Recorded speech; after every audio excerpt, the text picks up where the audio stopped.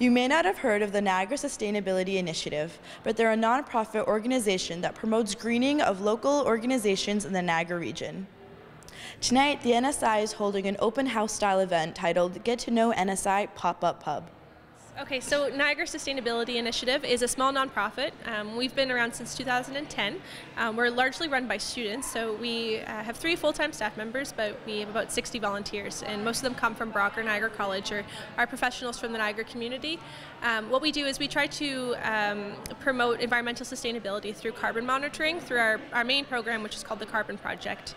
We go into organizations and help them assess their sustainability needs. So we assess their energy usages, we look at their waste, their transportation, and we help them understand where they are as an organization, how to improve upon it through small and tangible steps. Tonight we're having our annual Get to Know NSI event. What this is an opportunity for people from the Niagara community to come out to learn about NSI, what we do, the volunteers that we have, because we often don't have an opportunity for our members, our community to meet the volunteers that work with us, to meet staff members, and to just learn more about our organization. And what's your goal for this event? I think mostly to have fun, to have the opportunity to give the information about what we do as an organization in a really unassuming manner. Today we are trying to also place the second goal of promoting local food. So all of the food, the wine and the beer that we're selling today just comes from local breweries and local wineries and local food vendors. So we ask them to make sure that they bring food that is specifically sourced from the region, and to really talk about that and what that means for them as business owners who are also in the food industry. Robert McKenzie, chair of the board, told us how he got involved with NSI.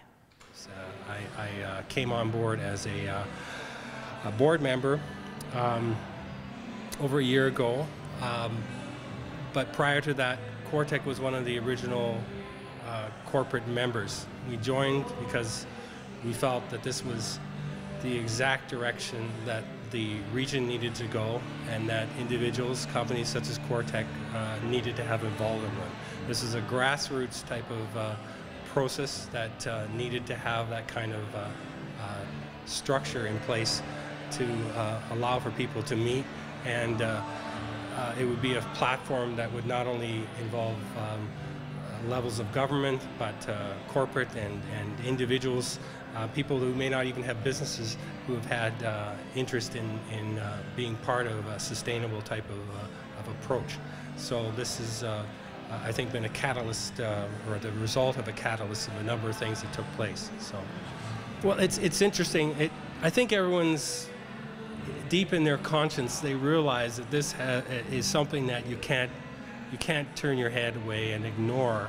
But the incentive has been looking at the business plan for a lot of these organizations to take away the fear, I will call it fear, that taking steps towards improving our carbon, reducing our carbon content, means that we're going to be paying more for that effort. And I think collectively, anyone who's been involved with it has seen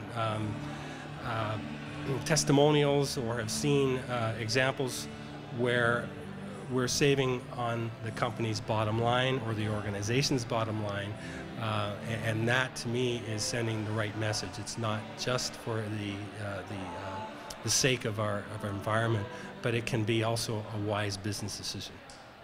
We have 3 events coming up this month. So we have on November 23rd, we're participating in a science cafe for local food again. It's sort of a theme for the month of November that we've been working with a couple organizations in the region. On the 24th and 25th, we're showing This Changes Everything, which is a documentary about climate change. And one showing will be at Station 1 Cafe in Grimsby on the 24th of November, and one will be on the 25th at Mate again. We hope people will come out to all of those events because they're geared towards the general public as well as our members. For more information on NSI and their upcoming events, visit their website. In Jordan, reporting for The Source, I'm Miriam Valdes-Carletti.